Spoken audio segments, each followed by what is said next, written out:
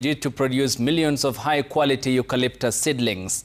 The innovation promises to make forestry more productive, profitable and sustainable.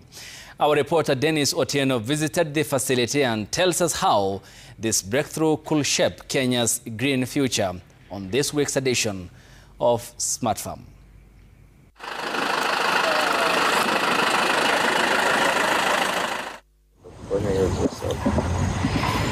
Near the edge of Nairobi's iconic Karura Forest, a quiet revolution is taking root, one seedling at a time.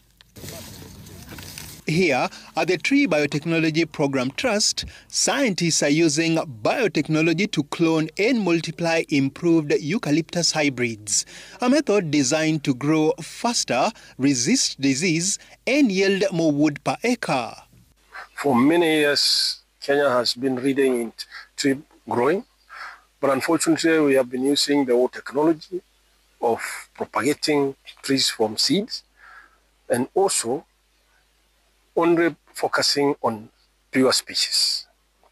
But with advances in science, that procedure was found to be quite slow and does not capture all the benefits.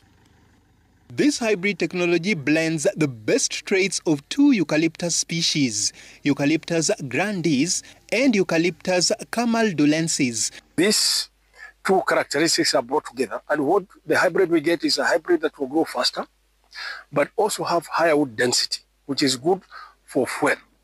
And second, in the process, we also look at disease resistance. Grandis is highly challenged by diseases. A lot of people don't imagine that trees get sick. And unfortunately, we are getting more incidences of diseases because of ease of transport, and particularly containerized transport. Inside the nursery, seedlings are raised under controlled conditions to ensure healthy root development and uniform growth. Once the seedlings have been brought, what follows is management.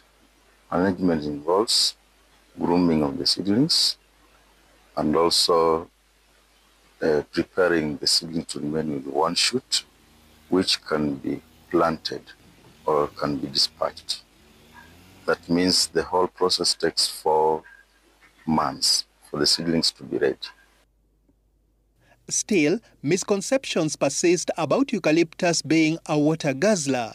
But scientists insist it depends on the variety and how it's managed. Eucalyptus is not necessarily a water guzzler. It doesn't take more water than what other crops do.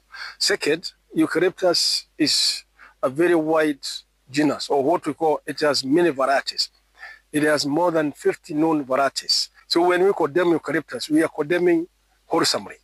What we always advise growers is that the waterways need to be conserved.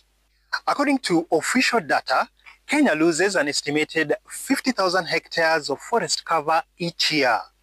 But initiatives like this can help the country hit its ambitious target of planting 15 billion trees by 2032. Dennis Otieno, Smart Farm.